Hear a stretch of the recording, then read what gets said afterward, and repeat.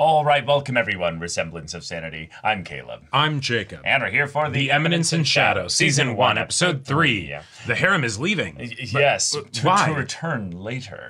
Yes. Yes. Right. Yes, definitely. They need to become stronger in order to be worthy of you, Sid. You know, that's what's going on here. Right. Yeah. They have their own personal journeys to go on. Right. Because they're going to be fully realized characters. I do kind of love the idea of that. Like, sure, why not? Let's do it. If Sid is the focus point for our protagonist to be this Chunibyo reality warping god, and then he'll just remain this kind of, you know, caricature as he is, the girls, the harem are going to be like the most like in-depth, like crazy, like absolutely. You know, ridiculous backstories because you have to fully commit and make it competitive for the best girl war. Like that, you have to, right? It's an arms race. Right. I'm a 4 girl myself, you know. Yeah. Wait, actually, I don't know how to count in Greek beyond alpha, beta. theta. I don't know. Yeah. We'll see. It'll be fine. We'll see. Yeah. See, this show is going to be very educational. That's true. I'm very excited for that. And also in the educational sense that, like, I don't know if I've watched enough isekai. Some of these jokes are, like, a bit above me, I feel at times, you know? Like, I'm excited to get immersed in that whole culture of things. So, all right, y'all, without further ado, let's get into this. Yeah, we have to go deal with it.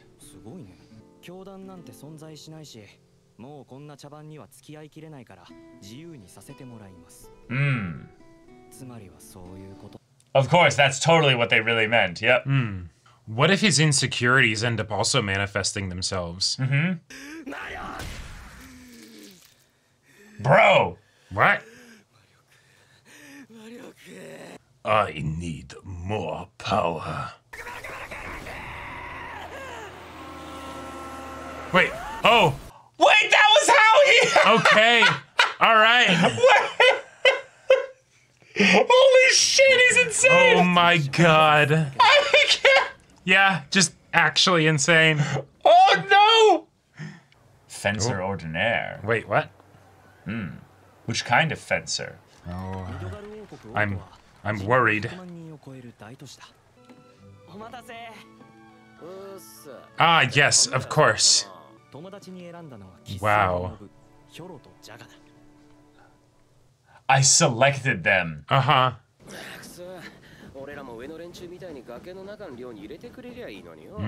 You gotta struggle. These are all Dark Knights. Yep. Damn. All right, 7 months in. Good job.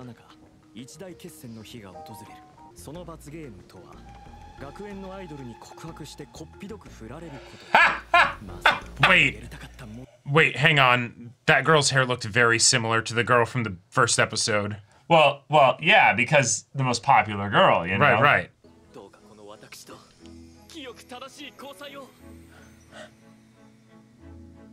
Daga Kotowaru. Oh. Oh my god. I am... And she's gonna join the harem like that. Yeah. Wait. He's gotta be all nervous. Uh-huh. They've gotta be all like...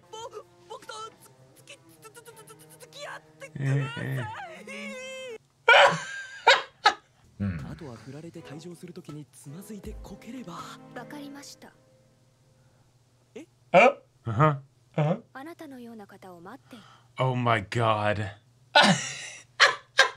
Accidental Riz. Yeah. Just...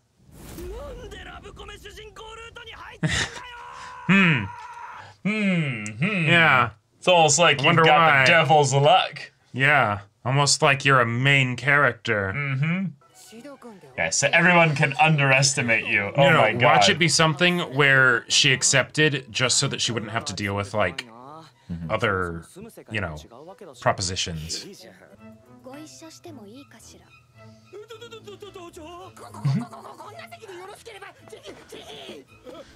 Actually talking the way he was talking. Yep. And then, of course, she has Yeah, perfect all food the food. Oh my procured for god. her. Wow.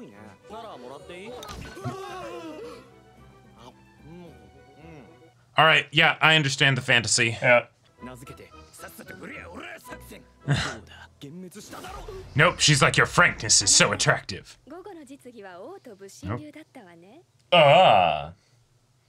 I will join you. She wants to get stepped on. Like, she's just like me, for real.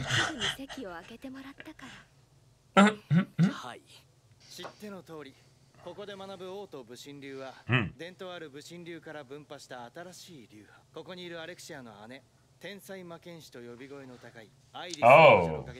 Okay. All right. He's very proud about his original, you know. Yeah, yeah.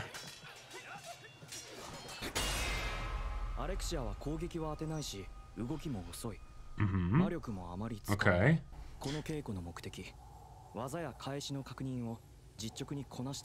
Right. And as you say that, that is what's happening. Yep. Okay. Like, your hyper-awareness is, oh my god! He's making his best girl! Yeah. Oh my god!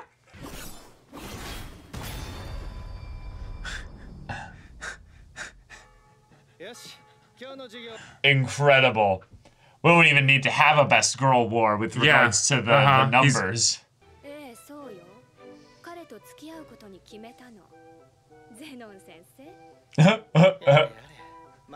What? Wait.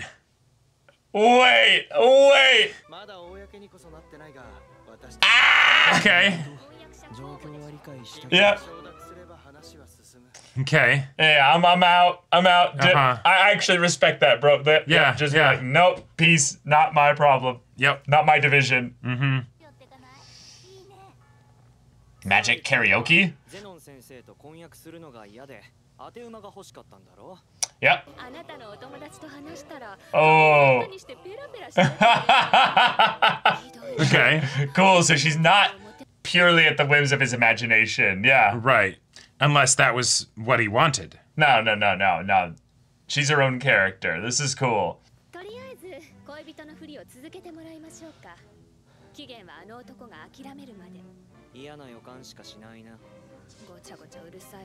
Blah, blah, blah. Wait. What?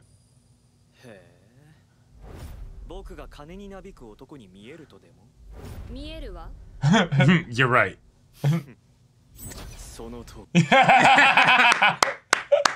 The lead! Oh my god.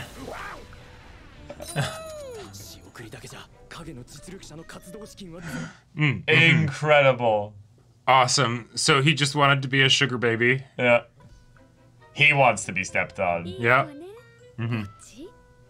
Fido. Yeah. I mean, hey, I can't blame his taste. Yep. He got that dog in him. Mm-hmm. True.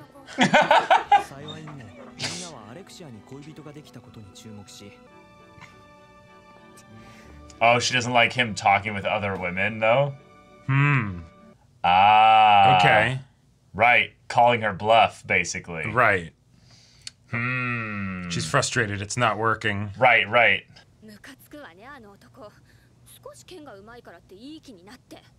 Hi. Yeah, I knew he was gonna... All right. Hi. Yep. Uh-huh. Yep.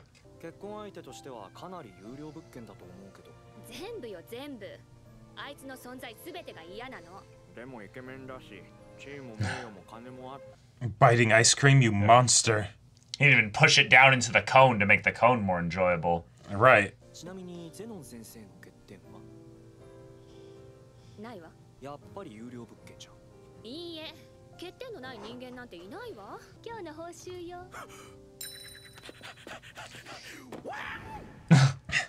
I love that he's voicing the whoops like, wow! Yeah.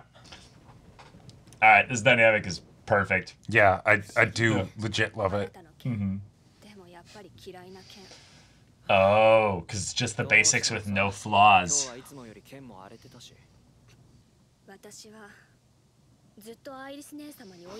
Ah, this is the salve. This is the warm part here. The failed princess. Oh, title of the episode, okay. yeah. 僕は君の剣が好きだし。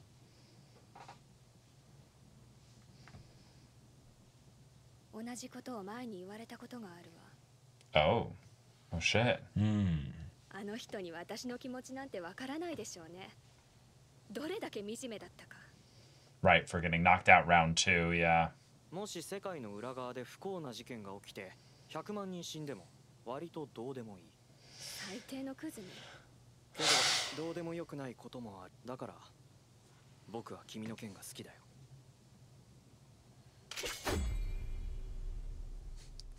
Fight me now, yeah. ただあるとすれば、自分が好きなものを他人に否定されると腹が立つ。そんな気持ち。Let's fight. That little. Yeah. さようなら。Wait, shit! Did she dump me? Am I out of gold now? No. This is great. 27 gold pieces. Yep.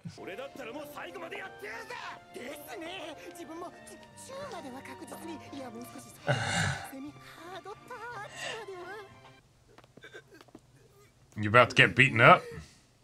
少しいいかな。アレクシア王女が昨日から寮に戻っていない。Oh. 騎士団が誘拐事件として捜査したところ。And you were the last scene with her. Yeah. Okay. Shit. Yeah, yeah. You No can take nonsense. Come on. 僕は悟った。これ、赤いやつだ。 Oh, oopsie. All right, Sid. I just. Fantastic episode. Okay, yeah, this is a Yeah, great episode. yeah. This episode made me like Sid so much more. Oh, yeah, me because too. like I feel like this is where we were able to fully get his like personality Right. outside of just being a Chinibyo, right? Like, Yeah, the Eminence in Shadow. yeah, the Eminence in Shadow. Just the whole gold coins. Oh, you think I can be bought my money? You're absolutely right. You know, Yep. like yes, woof woof. You know, I'll do whatever you want. I love that so much. Like because it feels like I'm able to get the sort of quantum superposition analysis enjoyment out of this that I was able to get out of Haruhi with the everything that happens can theoretically be tied back to his desires. Right. Even the things that don't go his way. Yes. Right. In fact, Theoretically, especially the yes. things that don't go his way, right? Uh-huh. And so, you know, yeah, the idea that, oh, the super popular girl comes along that everybody is, you know, adores and everything. And, Yep. oh, he doesn't actually want to be with her. No, he no, does no, no. everything. Now, even the confession that he didn't mean But that, I want you her know. to want to be with me. But I want her to want to be with me to the point where she will pay me. Like, oh my God. like the levels of like Dick stroking. like incel dick stroking is so good. It's so funny. and yet, it And is yet they being can't- kept funny. And it's being kept funny because they've come up with a very high level like reason as to why Oh, yeah. this is the case. He's like, I do need Well, money. no, not him. Oh, okay, Talking about yeah. her reason. She's right. like the Well, right. monumentally Because- interesting focus of because this, you of have this to episode commit to here. the bit, you know, right? Like, No, she actually is wanting to be with somebody that she can manipulate and control. Yep. So it's entirely for the purpose of putting up a front and the the focus of we're gonna fake this relationship until it potentially becomes a thing is a storied trope. Oh, but yeah. the idea that no, actually, right now in the episode, there is nothing to say that their relationship will go beyond where it is right now. Oh. Now, what do you know? The very specific thing that he always puts himself into the position of the I will save you person. right. You know, Yeah. is happening because what do you know? The woman walked around later at night and got kidnapped. On top of, the random thing that he says that is like the most minimal, bare bones, Yeah. nothing, like no thought put into it thing. Right. Oh, that's actually the perfect thing for you to say to her. And it gets her so flustered because, no, this is a professional thing. Why are you actually saying something sincere? Well, now I'm going to leave. You know. triggered my response to the thing that my sister told me. Right. When I was basically on my lowest point with regards to competing with her. Right. And then she said it in a way that could be interpreted as mocking or maybe at the very least belittling. Sure. I'm like, it's okay. I like your fencing. Right. And then, this guy says it. Why did you say that? There's no reason for you to say that. There's nothing specific that you're tying this to. And he's like, no, there isn't. Like, it's I just don't like people thinking that they can have an opinion that's different than mine without me denying their reality. Right. And Yeah. substituting my own, literally. Yeah. And so then, she goes off. But the thing is, it's even better because it's not just that he might have to save her, but that the way that this is going down, it will also mean a comeuppance for the betrothed dude, right? Right, Zenon, yeah. Yeah. And Sid will absolutely be like all right, I'm going along with what you want, right? And then the universe will basically smack the dude upside the head and be like, you suck, you're wrong, he's right. And he'll get to, I mean, he won't try and parade it, but, everybody else will for him because, this guy was so wrong. I'm so ready. Like, the level of seriousness with which Sid takes everything that he's doing here, and yet still tries to, in his head, do yes, you'll break up with me now. Right. Oh, right, you'll do this now. But you won't.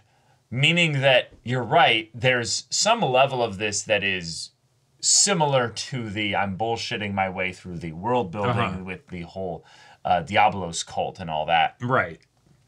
But while this is very similar to what happened in the real world, there are some very key differences, though. We actually got independent side character connection to Alexia's backstory stuff.